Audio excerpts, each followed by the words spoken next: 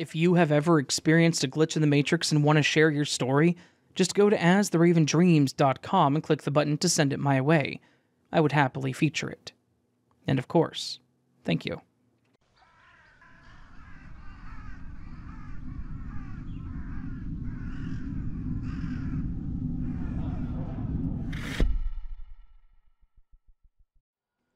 I've been lurking the Glitch in the Matrix subreddits for a while, and I recently learned about your podcast through another poster there.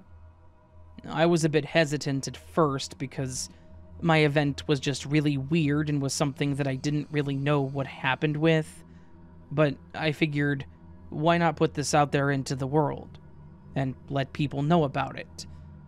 Maybe someone else out there has had a similar experience and can help me to understand what the hell it was that actually happened. So, let me set the scene. It was a pretty normal and rather chilly morning in early winter. I remember that because I woke up and I felt colder than normal, to the point that I checked the thermostat, which is something that I never do, to see if it was set right. It was, so I just shrugged it off and thought that it was me. I went to the bathroom for my morning routine, and I started brushing my teeth, and as I stood in front of the mirror, I noticed that my reflection was a little off. It was kind of like it was lagging a fraction of a second behind my movements, and that's really the only way I can think to explain it. It just seemed like I was moving and it was moving, but the two were no longer in sync. I rubbed my eyes thinking that I was just seeing things, but the lag persisted. I was starting to feel a little unnerved. I quickly brushed my teeth and then splashed some water on my face, hoping that it would help me to snap out of it. However, things only got worse from there.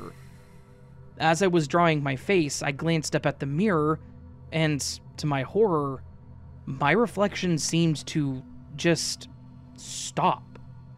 Like it was completely frozen, staring back at me with a completely unmoving expression. I slowly waved my hands, jumped around, and then even tried to physically touch the mirror, but my reflection would not move. It just stood there like a creepy statue, capturing me in that awkward moment of time. At this point, I was terrified. My heart was pounding in my chest. I was starting to hyperventilate and feeling a bit dizzy. I leaned out of the bathroom to call for my boyfriend, and I guess that I sounded freaked out because he jumped up and ran into the hallway towards me. I waved him into the bathroom, and when he entered, he kind of looked around like, "What?" I motioned towards the mirror. He turned toward the mirror, and I looked up at the mirror at the same time, and sure enough, it was normal. I could see myself moving like normal. When he looked at the mirror, he saw my reflection acting normally. My boyfriend laughed a bit under his breath and just shook his head like, "Oh, you're crazy." I ended up kind of just standing there for a few moments and trying to get my grip on what that was. But I had to let it go because whatever it was no longer happening. I tried to carry on with my day, but every single time I got a glimpse of myself in a reflection, like in a window, my phone screen, or whatever, I would get this disgusting cold chill down my spine. It was as if I was getting hit with adrenaline, like I was about to go into a spiral of panic. This nightmare persisted for the entire day. I felt completely out of sync with reality.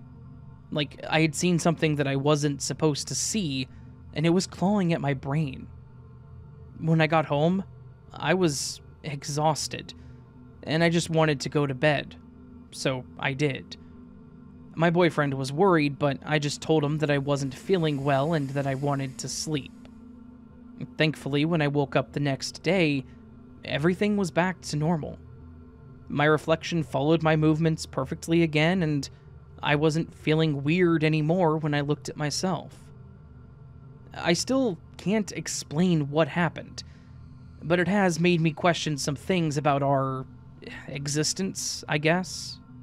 Because it felt like reality was out of sync with me, or vice versa.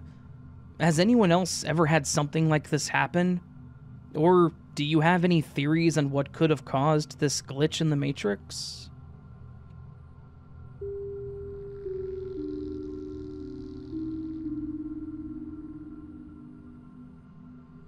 So, this glitch that I witnessed happened in June of 2022, when I was on a work trip. It still bothers me, and it makes me question it to this day. I work as a private stewardess on board a motor yacht. This job requires me to travel very often, so I spend a lot of time at Atlantis Resort on Paradise Island in the Bahamas. One day, when I was off, my crew and I decided to go to the beach that is part of the Atlantis Resort.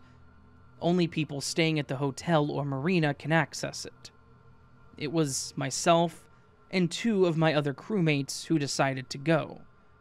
Our boat was docked in the Marina Village, part of the resort, but the beach was about a 20-minute power walk through the hotel and casino and breezeways outside.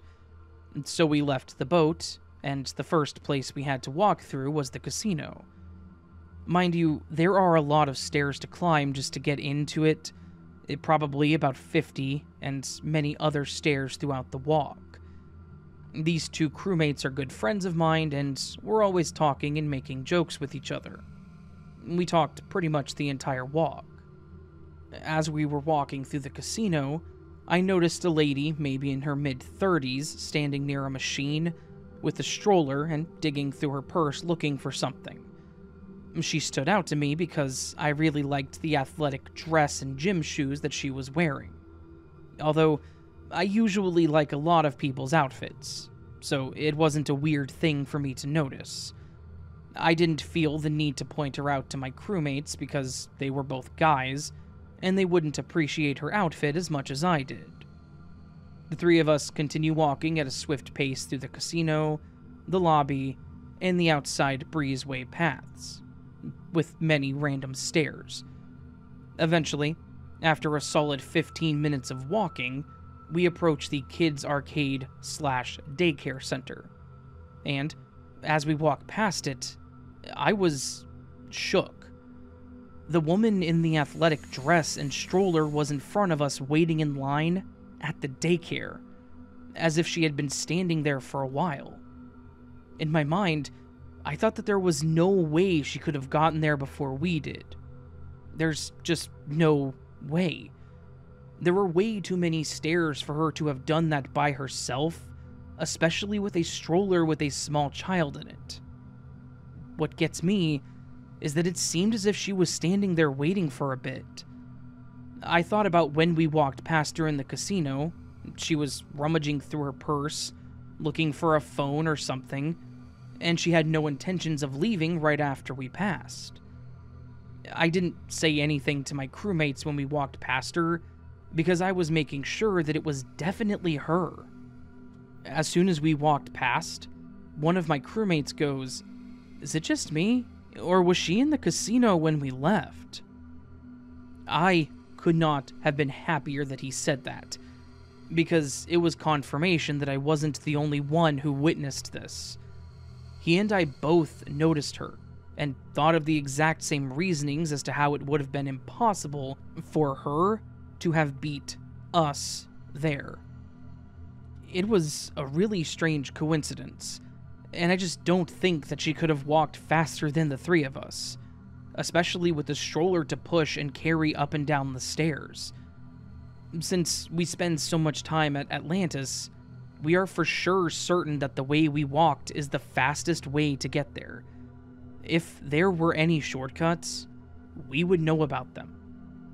He and I still talk about how weird that encounter was. The whole time we were at the beach, we were discussing how the only logical explanation was that it had to be a glitch in the Matrix. Has anyone else experienced this or something very similar? It bothers me so much, and I need to know the truth.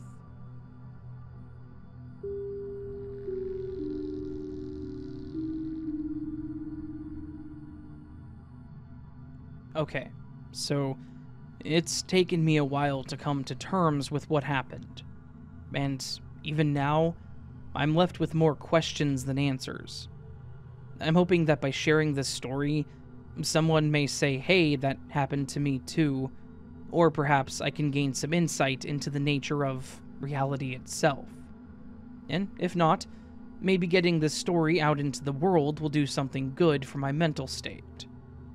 Let me start by giving just a little bit of background, probably not fully relevant.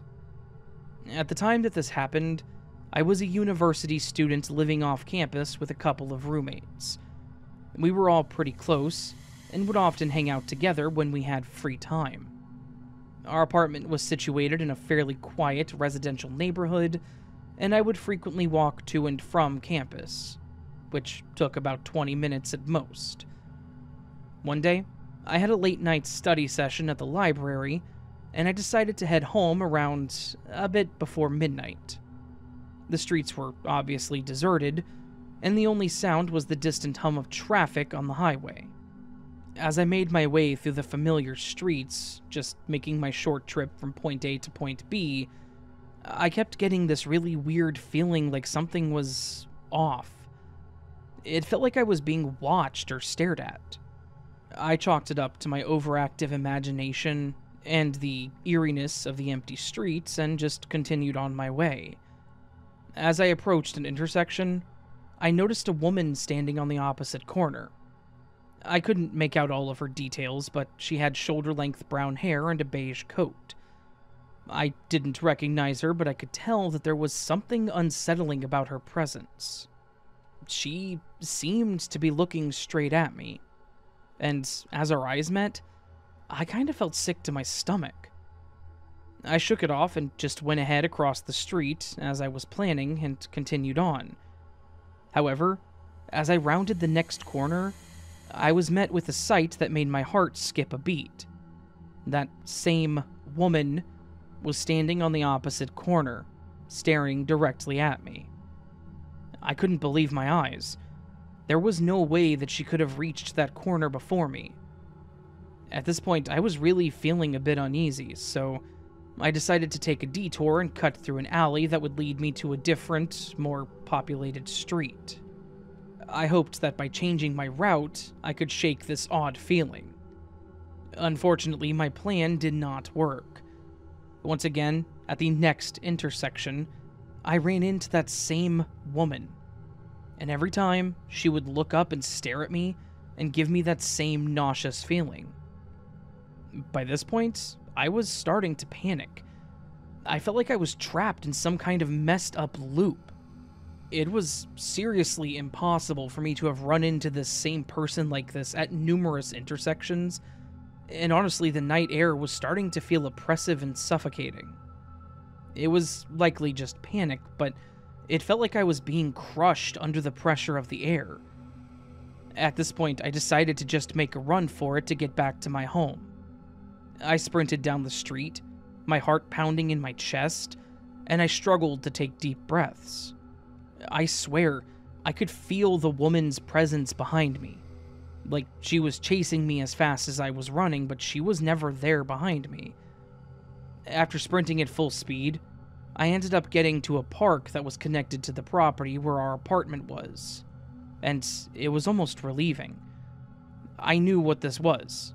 I knew that this was close to home and that I was done. As I paused to catch my breath, I kept getting this weird urge to look back. And I really didn't want to, but I felt that I had to. I did. And of course, at the back edge of the park opposite from where I had entered, she was standing there, staring at me. To say that I was freaked out would be an understatement. I said screw it and ran to my building just thinking that getting home would be enough to break me away from this lady.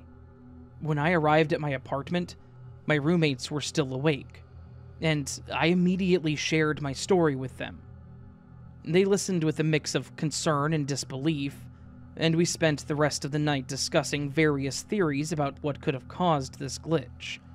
One of them suggested that it could have been an hallucination, or maybe it was a set of triplets out there just really messing with people, But my other roommate was more into thinking that it was some kind of paranormal encounter or weird alternate dimension stuff.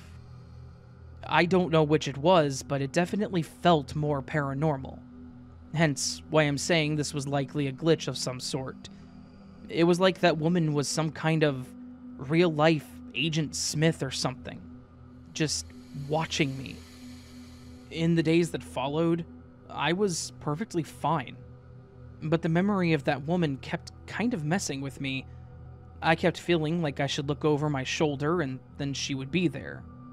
I only saw someone that looked like her one other time, at a Walmart of all places, but this woman didn't pay any attention to me at all. She was shopping, and she didn't notice me, so I don't think that she was the woman from that night. As time has gone on, I've become much less paranoid, but I still have so many questions. Who the hell was that woman? Why was she staring at me? And what was pretty much everything else that happened about that night? It was a really weird, terrifying glitch for me to go through, and I will honestly never forget how it made me feel to see her, and how each time it honestly felt worse. I may never know the answers to my questions, but one thing is certain. My encounter with the woman has seriously changed the way that I view reality. I now find myself questioning the very nature of our existence, and the delicate balance that holds our world together. And I can't help but wonder if, one day, I'll once again find myself coming up to an intersection, looking up, and see her standing there again.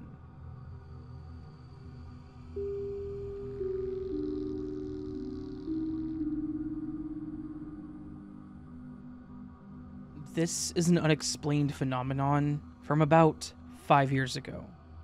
My partner and I took a road trip from Florida to North Carolina and decided to drive straight through. We stopped once or twice for gas, and the car was always monitored by one of us. We had 2 suitcases in the back, and mine was at the bottom. When we arrived in North Carolina, we both had the distinct feeling that there was no way 10 hours had passed. We both kept exclaiming that it felt like we went through a time portal, and we were confused at how quick the car ride felt. I remember actually trying to recount the audiobooks that we listened to, and to piece together how it was possible that 10 hours had passed. Well, we arrive at the place that we're renting, and we put our suitcases in the room. While I'm in the shower, I hear my partner exclaiming and freaking out. I get out of the shower to see what it's about. He's crouching over the suitcase, utterly confused. The zipper is sealed shut, with a plastic loop and 2 tiny metal keys. Like the keys that come with a diary, or perhaps a tiny lock on a brand new suitcase. There was no way to open the suitcase without breaking the plastic loop. He starts freaking out and asking the people in the house that we were renting if they were playing a trick on us. They look at us like we're crazy. Finally, we open the suitcase, and all my stuff is still in it. Okay, well, first of all, my suitcase was on the bottom of the 2 suitcases. Someone would have had to have gotten into our car while we weren't looking, and like I said, we never really left the car, and put this plastic loop with keys on it. And then why would they choose the one on the bottom? And who would do this? This was an old suitcase that I had used many times, so it's not like something that I just never noticed was there. Second, even if it was sealing the zipper closed. And I had even grabbed a sweater out of my suitcase during the trip. This is just a completely unexplainable mystery.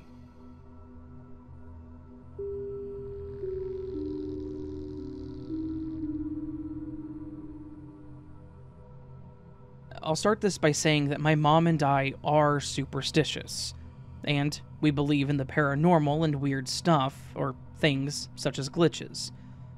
This happened to us yesterday, and we've told a few people, and they all think it's extremely weird and isn't possible.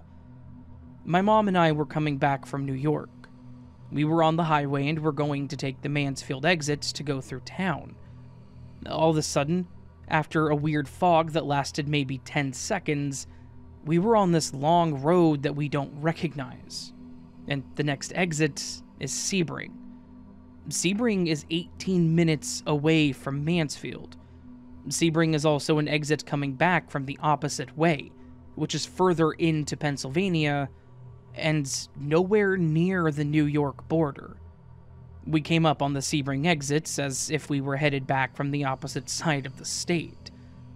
We're both trying to put it together, and the last time we remember seeing was 420, of course. And we were never conscious of the time until it was 6:20. A few minutes after we got off at Sebring, we got off at the Elkland exit, one of the first exits right outside of New York, before we got back on the highway towards the Mansfield exit, when we went through the thick fog. I remember it because I said, "Holy crap," when I saw how thick it was. But our conclusion is that the fog did something to cause the glitch, and now we're just confused and missing an extra hour of our lives. To put it in perspective even further, coming back from New York, you almost immediately hit the Elkland exit. We got off there to go to a store, and we got back onto the highway so that we could get off at the Mansfield exit, which is a little bit after the Elkland exit. In order to get to the Sebring exit, we would have had to have passed 2 or 3 town exits. As I said, Sebring is 18 minutes away from Mansfield, and there's no way that we could have gotten there in the span of 5 minutes. We came at the exit as if we were going back to Mansfield and Elkland. That's just impossible. We stayed on the highway, and we didn't make any turns or anything.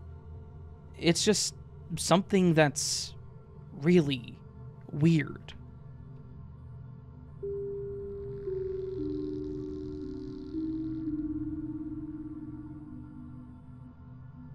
This is one of the somewhat silly, yet still unexplainable glitches that I've experienced.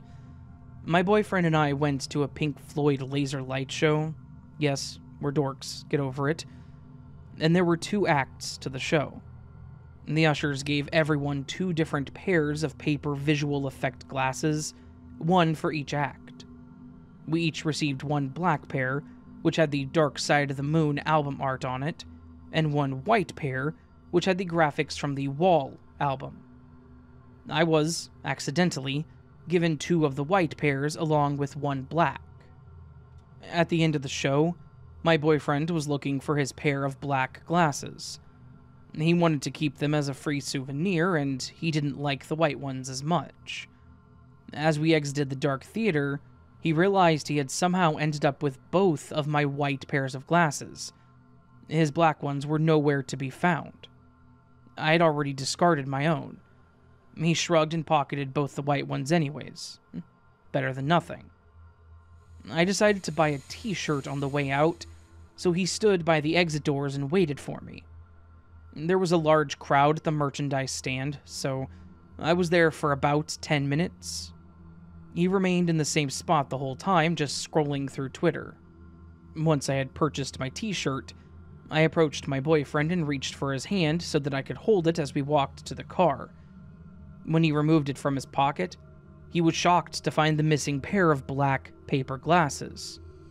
All the more shocking, the white ones were suddenly nowhere to be found. I suppose it was a positive glitch. He got what he wanted, but it was creepy nonetheless. And for a second glitch this person had, they submitted it in the same submission. I've worked in the same large hotel for 6 years, since the very day that it opened.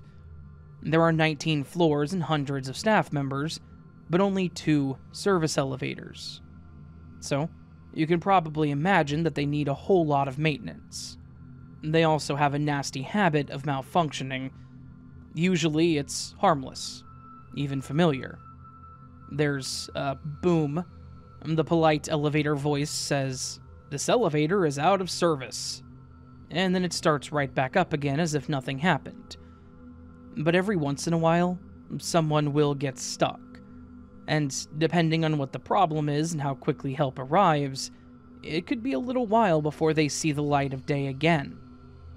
There are, of course, failsafes in modern elevators to prevent them from dropping you 19 floors to your ultimate doom.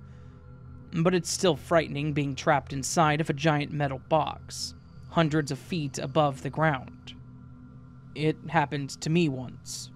I got stuck on the 17th floor, but I didn't panic. I knew that the chief engineer, and potentially also the fire department, would be on the way to set me free as soon as possible. So I waited patiently. But what I didn't know was that the entire building had lost power, not just the elevator. So shortly after the gears locked up, the lights also turned off. There's a different kind of darkness that exists within the thick metal walls of a dead elevator, where there are no natural sources of light. I couldn't see my hand in front of my face. Everything was quiet and still and black. It was off-putting, to say the least. And suddenly, the number display lit up again. It read V12. And that was very strange because I've never seen the letter V anywhere on the display before, and I certainly was not on the 12th floor. But before I could make sense of it, the doors opened with a mechanical whoosh. My jaw dropped. I was in the lobby. For 6 years, I've been riding the same shifty, shaky elevators, and I'm accustomed to the sound of the heavy doors sliding open, the shuddering noises in the shafts, and the very noticeable jerk that happens below your feet as an elevator begins to move. There is nothing smooth, quiet, or subtle about these old machines. Therefore, there is absolutely no way that I could have unknowingly descended from the 17th floor all the way to the lobby. It just isn't possible. I did not feel one single jolt, did not hear one clank. I felt like I was emerging from a horror movie, and suddenly, I couldn't help but imagine what sinister things might have been lurking there with me in the impenetrable darkness, while I vulnerably waited for assistance. Maybe it was a glitch in time, or space, or something else altogether. Suffice to say, I can now understand why some people are afraid of elevators.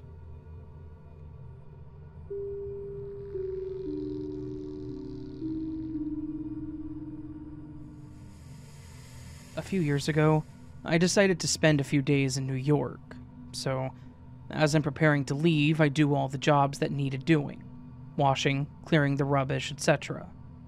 On my return, I get ready to go back to work, and I can't find my name badge. It's 2x1 anywhere. I check all the flat surfaces, empty cupboards more than once, look under the bed. For the life of me, I cannot remember where I put it, and I'll get charged for a new one if I can't find it. Fast forward 3 weeks, I see the bin in the kitchen needs emptying. So I take off the lid and remove the bin bag, and as I look at the bottom of the bin, there is my name badge, plain as day.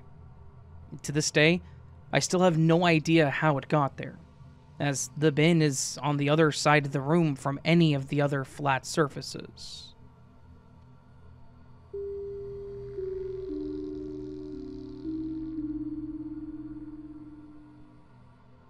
The story takes place in 2020, and since this event, I have not been the same. Since my best friend Mike was my oldest friend since I was 5, and was 33 now, I can remember this like it was today. I heard a knock on my door and saw that it was Mike.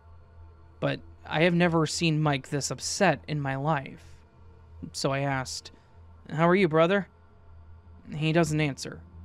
It was an awkward silence for a second, so I look at his face, and he looks devastated, sad, and lost, and he was stoic like me. I don't even know where to begin. So I tell him to take his time and ask if he wants a beer.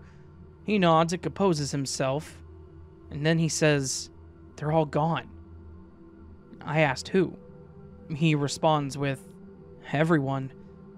Mike had 2 girls and a wife, and they'd been married since 2010, happily, and me being shocked thinking she left and took the kids, so I started comforting with a hug and asked what happened. After about 30 seconds, he says, it started a week ago. I called my parents to tell them happy anniversary, and it wasn't them. It was an elderly couple that had just gotten the phones. And yesterday, my wife constantly argued with me that we didn't have kids until I woke up, and everything changed. They vanished. Out of shock, I say, you're joking. But if he was, I would have known it. He had this look of deep sadness and dread on his face that I've never seen before or since. He looked me right in the eyes and said something I'll never forget. I'm doomed. That gave me the chills. If this was a prank, it was an elaborate one and had no payoff. But how was this possible? I believed him, and I offered him a smoke because we both needed one at this time. He wasn't a smoker, though, and I only smoked socially, So I give him one, and a minute later he leaps onto me and burned me. I was like, what the hell are you doing? That hurt. He sits down and then enjoys his cigarette and says, I'm sorry, but please don't forget me. At that moment, I got over it. This man was my brother in every sense of the word. Crash here tonight, I said. And after an hour of trying to get him down, I'm ready for bed. I get him some covers and tell him goodnight, and he says, I love you, bro. And I say it back to him. The next morning, I go out to check on him, and he's gone. So I check out to see his Jeep, but it's gone too. I'm perplexed. So I eat, grab my phone, scroll through my contacts. His number is not in my phone, which isn't possible. Nobody can get into my phone because it's fingerprint protected. So where did it go? I start pacing, and after a while I think to myself, was this a prank? Where did he go? Did he vanish too? So I decide to go to his house, thinking to myself, there has to be a logical, reasonable explanation here. I get to his house, and I knock. An older woman, with gray hair and glasses, and a tiny dog answers the door, and says, can I help you? I try to stay friendly, and I say, is Mike here? She looks confused, and says, no, there's no Mike here. I'm shocked. I close the door and say, oh, thank you, ma'am. I'm just confused. What was happening right then? How was he here yesterday and then gone off the earth the next? After an hour, I think to myself, you know what? I'll go look at my scrapbook at my mother's house, and I did. But I'm terrified. There was no Mike in my scrapbook. It still gives me chills to this day. I try not to think about the fact that I have all of these memories of somebody that was mysteriously blinked out of existence. Maybe he did exist, but was moved to a different timeline? Or just a glitch? I don't know. But I do know that as chilling as this sounds, I still do have a mark on my arm where he burned me.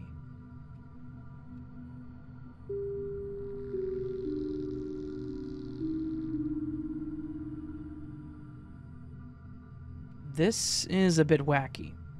For context, my friend and I had brought our laptops and chargers to a class yesterday, and then after we left the class, she realized that she didn't have it, her charger, and we looked around for it but couldn't find it. I don't remember putting anything in my backpack except my own charger and my homework. This morning, I don't remember taking out any chargers except for my own. I know it's mine because it isn't neatly wrapped up. So, this morning, there was no charger on the floor. Nothing there. After school, I placed my backpack down with an eyesight of this mystery charger, and there's nothing there. I haven't even touched my backpack after I put it down this afternoon, and I definitely did not take out that charger. But then a few minutes ago, there was a charger, neatly wrapped, lying with the name side down on my floor. And it's neatly wrapped. I definitely don't remember neatly wrapping up a charger. So I pick up the charger and flip it around, and wouldn't you know it, bam, it's my friend's charger. My mom suggested that maybe it got stuck in a backpack pocket or something, but I never took any chargers out of my backpack except my own last night. And it would have been impossible for it to have gotten stuck in a pocket anyways. If it was hanging off my backpack, then they would have seen it, considering she walked behind me in the hallway for a bit. Anyways, if one of us had accidentally packed it into my backpack, it would have gotten tangled with my charger and came out with it, which did not happen, because last night only my charger came out of the backpack. And even if it did, I wouldn't have placed it in the middle of the floor upside down. I have literally no explanation for how this happened, but at least I found their charger.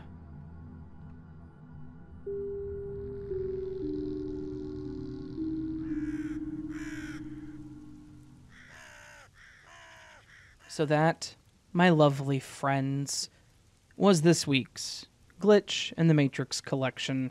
It's kind of nice to get back to the 3-week setting here that I have. Hopefully you all appreciated and enjoyed last week's video a day thing I did. It was a lot of work, but I really think it was worth it, and I really enjoyed it, honestly. It's a lot of fun pushing myself to do more work, because I love doing this, so I don't know. I work best whenever things are kind of hectic, I think. I think that's always been the case, so it's kind of hard to just explain, really. But anyways, we're back to the Monday, Wednesday, Saturday collection here. And, yeah. We may do another week where I do a video a day. Heck, we may do a month where I do a video a day and just kind of see how it works out. I don't know. We'll see. I did ask a question on my community tab about that, so if you want to go answer that, that'd be appreciated. If not, that is okay, too. Hopefully you all enjoyed this collection of Glitch in the Matrix stories. I did. Good, creepy glitch stories today. Some good ones. Definitely enjoyed it. If you did, please do hit that thumbs up button. If you're new to the channel and liked what you heard, please consider subscribing. That's the best thing you can do for the channel, honestly, other than watching and commenting. You can also do super thanks, which is a tip to the channel, Patreon, or memberships down below where you join. You can get early access to content like this as long as it's up early. Last week I was up early. This week I am on time again. I will try to get the Wednesday video up early as well to fix that schedule. So, yeah. That's about all I can think of. I don't have anything else to really talk about today. It's Monday, so a little tired. Throat's a little scratchy. I think the weather's really messing with me because it got warm and cold again, and I hate when it does that. My sinuses hate it too, so is what it is. The day goes on, we will survive, my friends. So, the other thing we do here on Mondays is the word of the week, which is where I give you a word, you take the word, you put the word in the comment section down below in a sentence, then your comments are up on the screen. Such as right now and several moments prior to now, where everyone who used the word secret last week now has their comment on the screen, with one exception.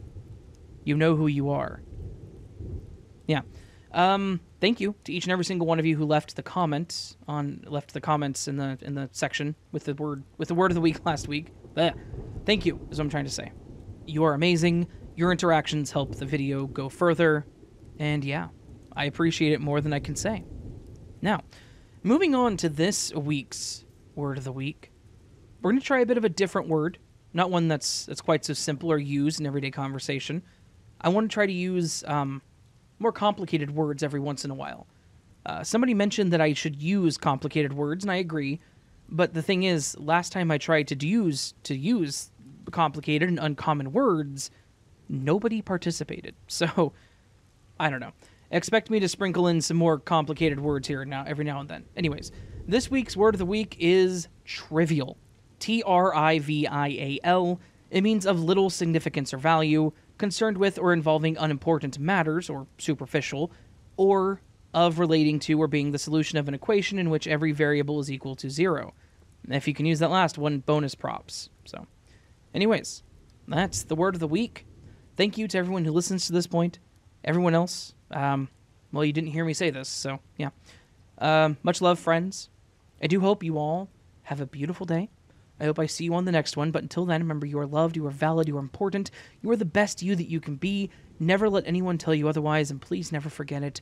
And until I see you again, friends, much love, and sleep well.